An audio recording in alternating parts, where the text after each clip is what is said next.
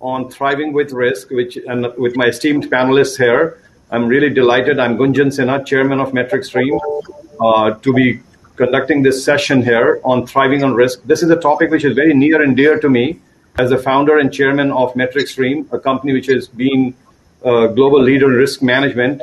I've been thinking about risk for the last 20 years, and it's my pleasure today to have esteemed panelists here to be able to share my thoughts and to also hear their perspectives on how the world should think about thriving on risk.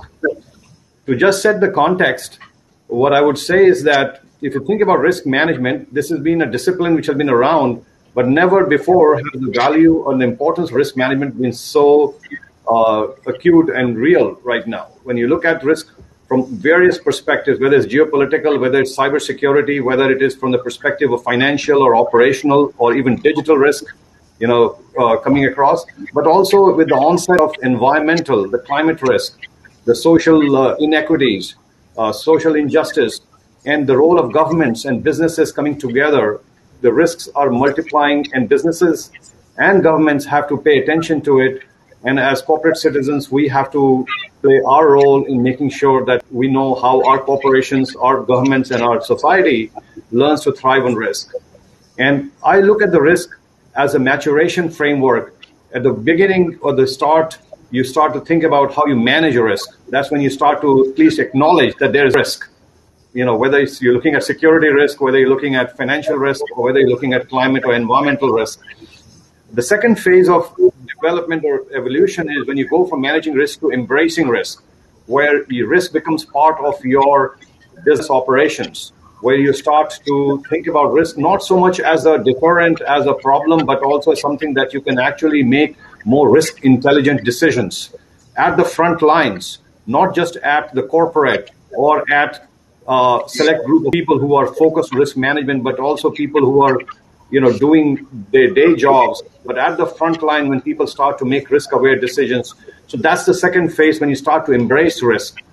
And finally, I look at the third phase of evolution of risk is what I call thrive on risk, which is the topic today, when you start to actually thrive on risk, because now you're turning risk into an advantage, into a strategic advantage, where you're quantifying risk, where you're trying to understand how that quantification can lead to you turn that risk into a comparative and a competitive advantage for your organization or your government or your stakeholders. And that is really where the future is.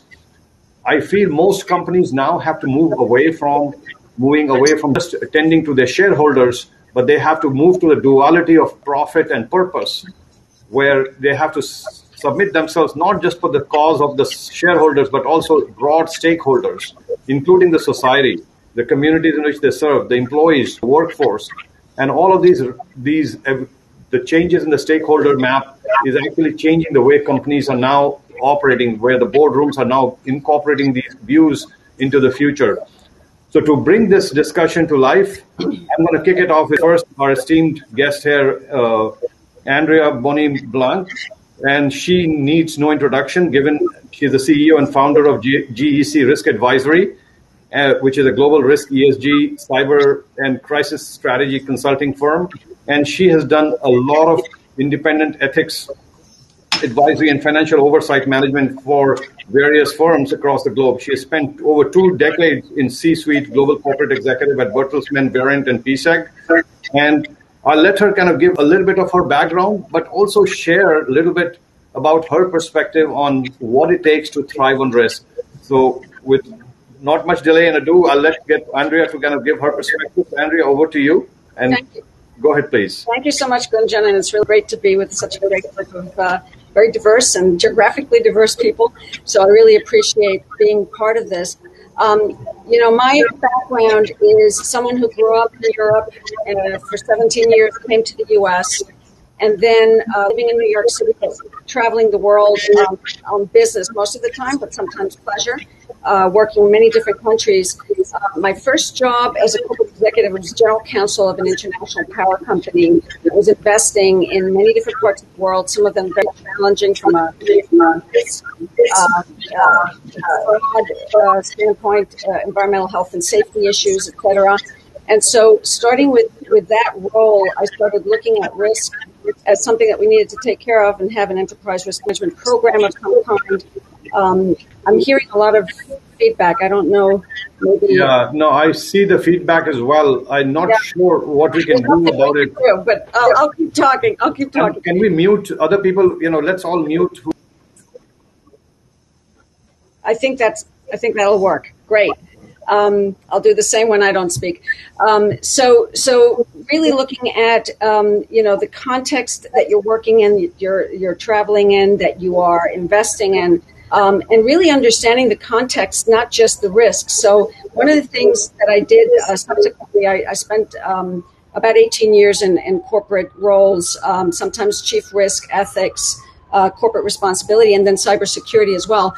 When I started my business, I basically wanted to help board members and management understand risk, understand what it meant to know what your risks are and plan for them. And that whole process that you just described, Gunjan, of getting to a place of knowledge and thriving on risk, I call it transforming risk into value, because when you know your risk, you can protect, first of all, your stakeholders and your assets, but you can also create value because you create better products and services. So being blind to risk doesn't allow you to make those better products and services. And so this has been sort of a constant theme in everything that I do. And I, in my own practice, you can tell I'm in New York City. There's a bunch of sirens. Sorry about that. But we'll be resilient and move forward here. One of the things that I don't think executives and boards do well enough is understand the connection of risk to value and risk to opportunity and risk to resilience. And so I've been trying to target boards and management to get them to understand that this is really an important part of their equation. And so I do a lot of writing and speaking and training and educating of boards and management. And I wrote something, my most recent piece is an ebook that's called the ESG and T Megatrends Manual.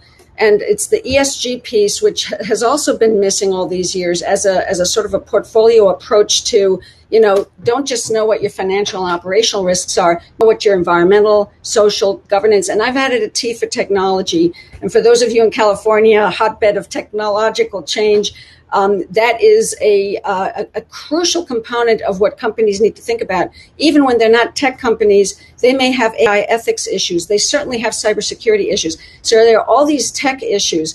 And so the mega trends that I pointed out in my recent piece really talk about technological disruption at the speed of light, talk about how we are going through a deficit of leadership and institutional trust, which also is the context that creates risk.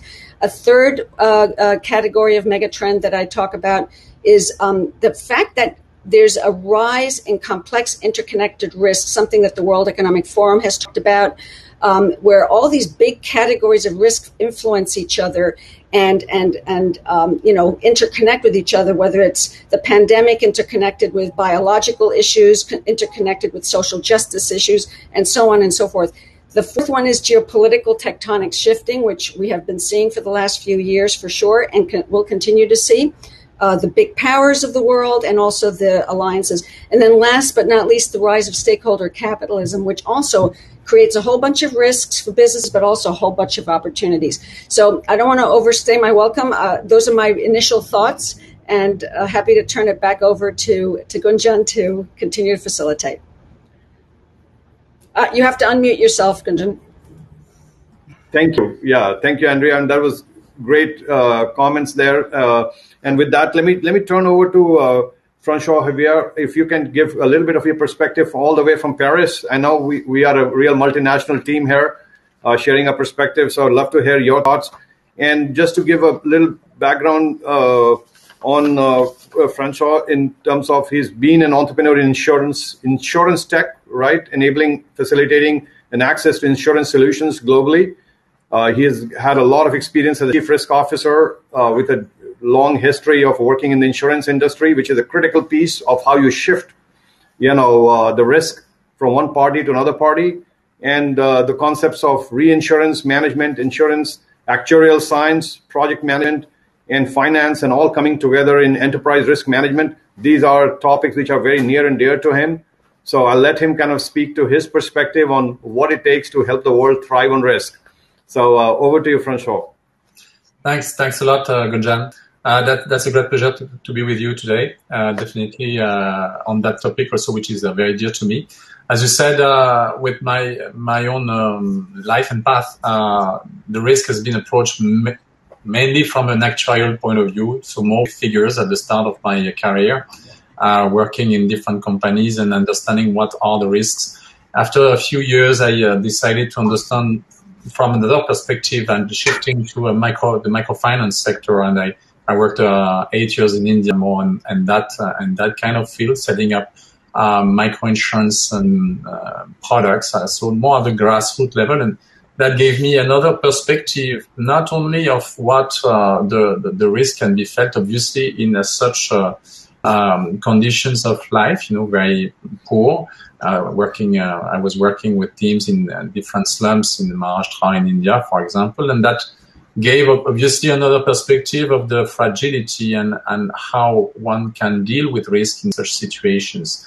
So then I shifted back to France and worked as a chief risk officer of one of the major insurance company here in France with 26 billion of euros in management. So it was very financial, Here the context was very not microfinance but more macro, and working on the different issues related to interest rates and the markets. And obviously, when you look at risk, it's always the same thing. What do we name? Do we try to protect something that we are breeding or that we are cultivating, or are we trying to hunt because we are, as you said, we have some appetite to thrive for some prosperity. Somehow there is some freedom that is willing to express, in a given framework.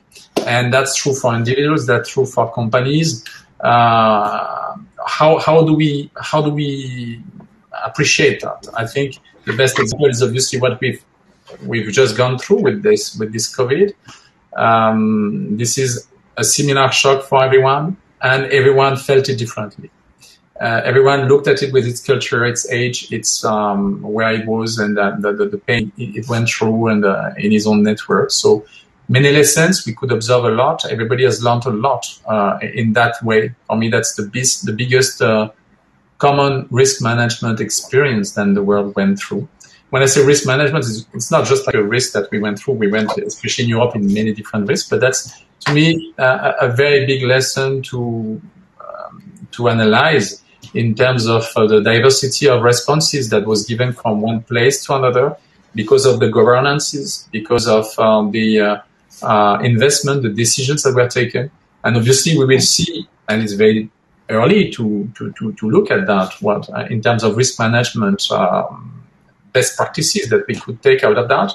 It's difficult to judge that now because some have borrowed a lot. So obviously you can see emerging in 2, 3, 4 years, some kind of debt crisis perceived as a future risk, an important one.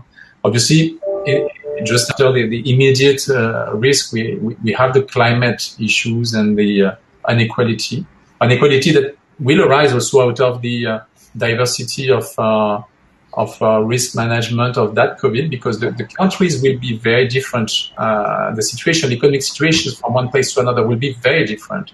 The generations will be different. Youth and the youth of yesterday and the youth of today, the appetite and the opportunities that were given to them is very different. So I like it. I mean, the ESG, as you propose as a framework, is definitely the acknowledgement of some common understanding. Like the COVID has been one understanding that we had all to share urgently.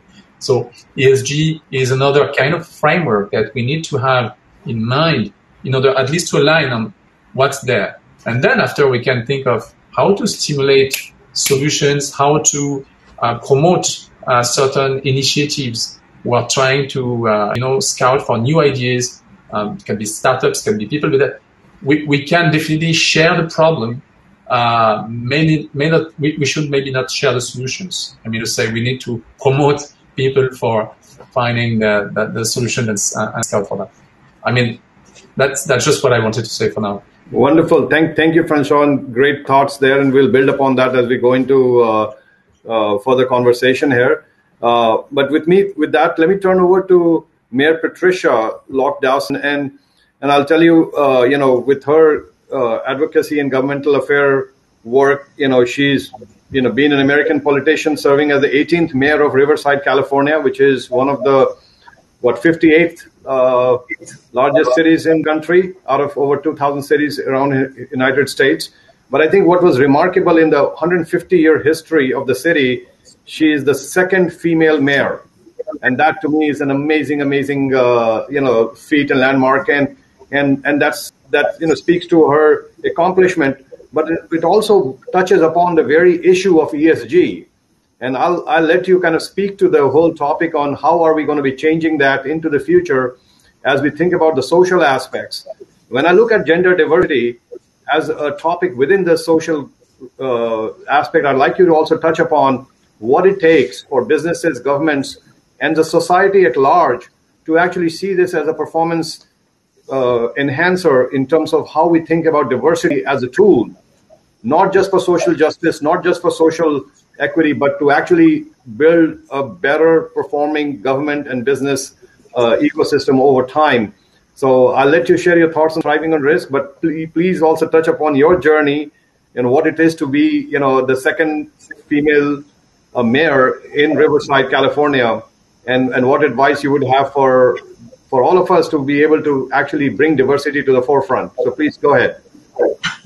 Wow, I think we only have 45 minutes in this whole session, so I will try to be as brief as I can. But thank you, Gunjan, and thanks everybody for being here today and for inviting me. I feel very honored to be part of this distinguished panel.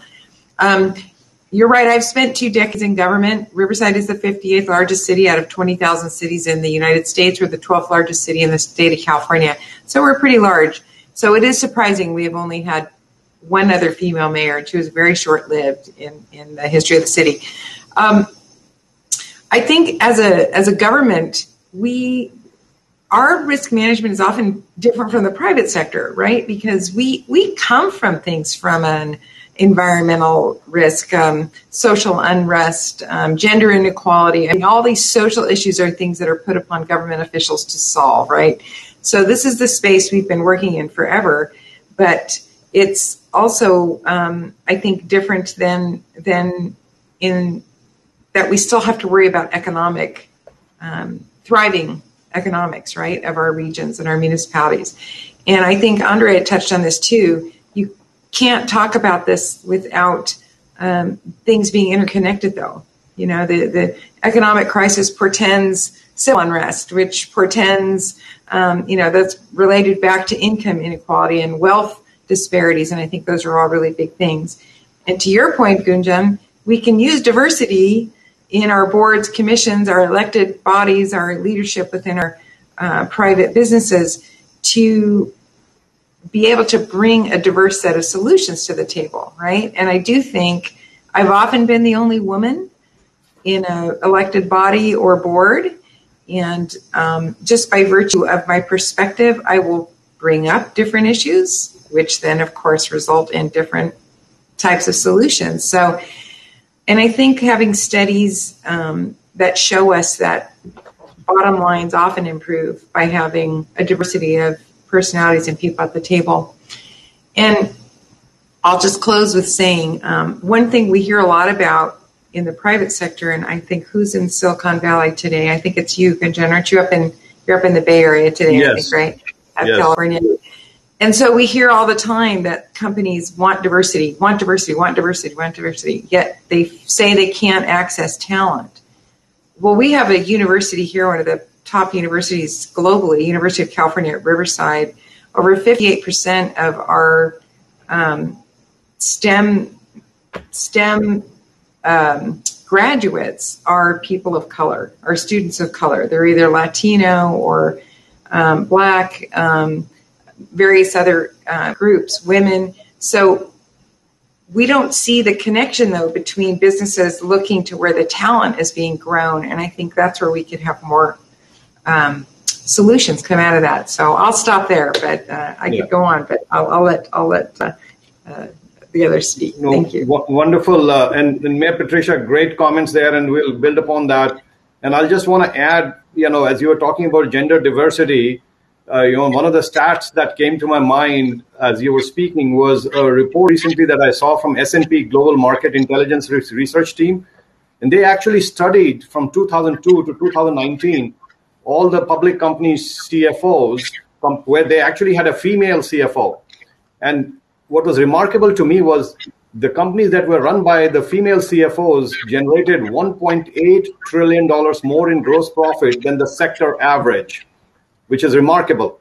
So companies with female CFOs experience bigger stock price returns relative to firms with male CFOs during the executive's first 24 months in the role. That's the analysis. So the point I'm trying to kind of underscore here is we do these things not just for social justice. Clearly, that's a driver, but we also do this to raise performance because evidence is galore that diversity actually raises performance, whether it's in government, business, society, or across the board. And we've got to be able to bring that to the discussion here as we learn about how to thrive on risk. So great conversation. And Mayor Patricia, you're an inspiration for us to be able to see this in the office. With that, let me turn over to Mathieu Gorge, who's the Chief Executive Officer of VigiTrust. He is the CEO and founder of VigiTrust. He's built this company over the last almost 18 plus years. And he's an established authority in IT security and risk management with over 20 years of experience. His expertise includes areas like PCI, GDPR, which is very, very important these days with privacy topics, CCPA, HIPAA, and all the other privacy regulations. And he's worked very closely with the PCI Council in US and Europe. And he's also the current president and chief security officer of the French-Irish Chamber of Commerce. And he served as the chairman of InfoSecurity Ireland and was an official reviewer for ANSI, the standards body. So I just will turn it over to Mathieu to talk about his view, especially looking at it from the information security and IT security risk perspective as you think about the world moving forward, especially with all the rise of the cyber crimes and all the attacks and ransomware. It's getting the headline every day, as you know, which has recently happened here. How do you think about the world learning to thrive on risk? Thank you very much, Gunjan, and delighted to be part of this panel with my other panelists here. Nice to meet you all. So, as you said, I've been in risk for over 20 years. And the way I look at risk is by looking at what I call bubbles of risks.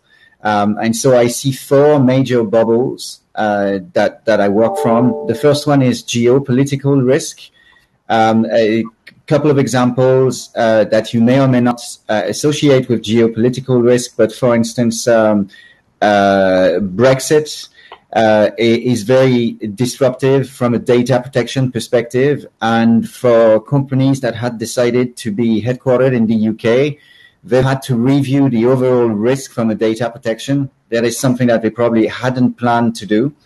Then we look at the finance and contractual risk, financial contractual risk. Then I look at the brand management and reputation risk, which is really, really big. And when you talk about social governance, you also need to look at the reputation, and then eventually IT and ICT risk, which to some extent is probably the easiest part to deal with because there are some very good solutions out there that can allow you to reduce the risk, which leads me on to the question, what can we do with risk? So there's only a few things we can do with risk. We can ignore the risk, and that you shouldn't do that. That's a bad thing to do. You can transfer the risk, but when you transfer the risk, you only transfer the operational aspect of the risk or some aspect of the risk. You don't actually transfer the ownership of the risk. You can reduce the risk by mitigating that risk with technical solutions, policies, training, awareness, and so on. And then you eventually end up with a risk that you have to decide to either accept or not accept. And if you accept the risk, that's where we go into that three-step approach that you mentioned, which is we manage the risk, we embrace the risk, and we try to thrive with that risk. But I'd like to go back on a point that Andrea mentioned earlier on about the board and the C-level folks that actually need to understand risk. For my sins, I've actually published a book called The Cyber Elephant in the Boardroom, which really deals with educating board members on understanding the risk and the cyber accountability. And I think that if you don't look at the risk as being the ownership of the key decision makers to start with, to drive the strategy, you're going to increase your risk surface tremendously. And then finally, the other point that I wanted to make was the idea of personal risk for people. And I think, we spoke about that earlier on, but it's all about the wealth, your health, your ability to travel, your liberties being curtailed because of the pandemic. And then also at the same time, the rise of IoT and everything being connected, increasing your risk surface in such a way that I, as an individual, need to protect my own critical infrastructure protection, not just the colonial pipeline or the health service executive in Ireland. I have my own infrastructure to protect. And so all of this is creating a lot of new risk that I don't think everyone is necessarily aware of or trained to deal with. Wonderful. Thank you, Matthew. And this is, kind of opens up for further, discussion. And one of the topics that I want to kind of raise here, and given that, we have such an esteemed panel of experts here on this topic of thrive on risk, one of the questions that comes to my mind always is, what is the blind spot? You go back to February 2020, right? We were oblivious. I was in globetrotting back then. I was in London. I was in New Delhi. I was all over the place. And the world looked just normal. And then one fine day, I still remember I landed in London, and it was eerie silence there on 8th of March, 2020. And I knew something was off. But the question that I have for all of you is, where do you think the shoe drops? Where do you think risk comes from? And where is a blind spot that we are not attending to the way we should be attending to? And I know it's a loaded question, but I'll have Andrea open this up, and then we can go around in the same order to just hear your perspective. Are there some lessons that we learned from the pandemic, over the last year, and what should we be paying attention to from here onwards so that we learn and we actually learn to thrive on risk? So go ahead, Andrea. What a great question. I will answer it in two levels. The first level is the personal level.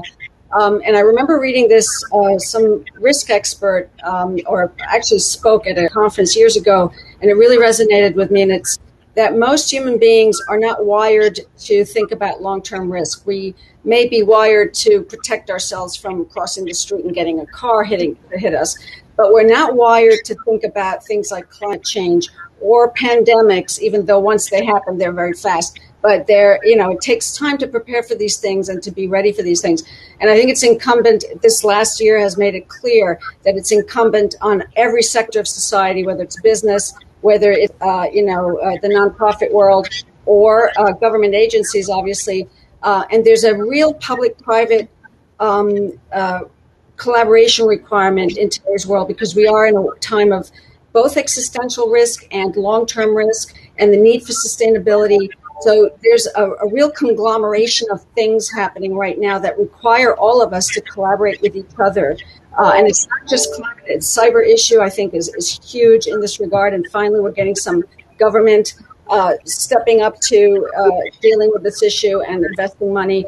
But I think that the other blind spots, that's the personal piece, is that most people aren't wired to think about risk, except maybe very short term. Some of us are wired for long term, and those are the ones of us who are in risk management, I think, is because we do think about crisis and preparing for it and resilience building and all that. The second piece is the board in business. And I think the same applies to leadership in other sectors, but especially in business. Boards have been lagging behind like crazy. And I think it goes back to Mayor Patricia's point before about lack of diversity. You don't have diverse minds and experiences at the very top of an organization holding the CEO and management accountable for thinking about risk. Nobody's thinking about risk until it hits them in the face. And so to me, that's the biggest blind spot. And I've dedicated my last 10 years or so to trying to get boards to think about this as their responsibility to oversee and demand accountability from the CEO and not just give them incentives to get the most money. Anyway. Wonderful. Yeah, thank you.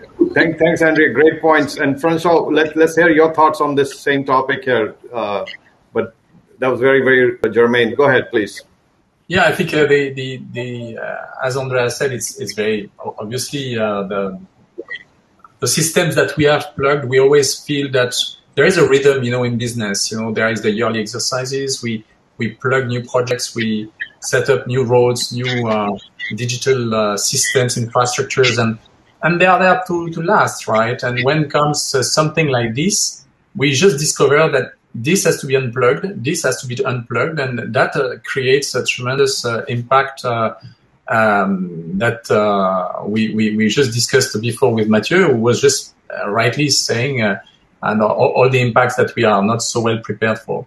So if you think about ESG, obviously, that would be exactly the same thing. What should we unplug, in such, if we want to really fight for that risk? Are we waiting for the frog in this water which is slowly cooking, or are we just really considering things and take the right decisions? So that's on what we missed. I think it's very much about that. I think there is also what we were showing and what we are discussing with Mayor Patricia before, when she was saying that there are lots of combination of components when you look at the way this COVID has been managed, understood from Africa to Asia, India, Europe. Even in Europe, we had a lot of diversity. I feel that there is a different acceptance also of the risk, where some are ready to play, some are not playing so much, and that everyone didn't understand that at the same pace, and that's how I would say. I think this framework comes through when there is some data and when there is some acknowledgement. We had pandemics before, and we didn't do that much because we had different means of getting cured, right? We were not relying on public systems at that time. Now people have relied a lot more on these infrastructures. And because we have these infrastructures taking care of health, I think it has changed the whole management of the crisis. Wonderful. All right. No, that's great points there. So let me turn over that with Mayor Patricia for your comments and thoughts on, so what do you see as from your vantage point, some of the blind spots that, might be in front of all of us that you want to share here? So. Thank you. I appreciate that. I think, Francois pointed to some things that I think of when I think of the different cultural, the differences in cultures between countries and how that impacts our risk tolerance and our risk perception, right? And so I can only really speak to the U.S. and specifically the California because that's what I focus on so much. But I think one of the blind spots that we have now, you often don't know what you don't know. But I think we know things, and I think we are ignoring them willfully. And one of them in the United States is wealth disparity, right? And wealth disparity, and now it's been, we're seeing it play out before us with homelessness and the homeless crisis we have, particularly here in California. We have encampments growing everywhere. We have, these problems. That is building to a crescendo that nobody is really, we're all trying to address it. We're all trying to fix it. But I don't think anybody can really anticipate what the implications of this will be if it continues on the path that it is. It's going to, of course, lead to civil unrest. I think that's one of my biggest fears. And, it's more division. But this is what keeps me awake at night, is this thing. Wonderful. And that's a great perspective. And as I said, this is not just the responsibility of governments, but this is the responsibility of businesses as part of the ESG imperative to think about how social equity, wealth distribution, there's fairness, and then there's actual participation from government, from businesses across the globe, from boardrooms participating in helping drive for more equitable wealth distribution. So great points there. So, Mathieu, do you want to add to your perspectives on where you think the next shoe drops, or how it? What's your perspective on it, and what can we learn from the pandemic that we just experienced last 12 months? So I think that stating the obvious, this was the first time that we had a crisis that was global, that was affecting health, wealth, ability to travel, ability to work, and completely reshaped the way we were actually spending our days. And so, yes, but as a company, maybe you had a plan for a health crisis. Maybe you had a plan whereby your executives couldn't travel. Maybe you had a plan for something else, but very few had a plan for an actual pandemic. And so I agree with what was said earlier on, that we were maybe taking everything for granted. And I think you said it yourself, that you wake up one day and your way of life is gone, the way you knew it. And I don't know that it will ever come back exactly the same way.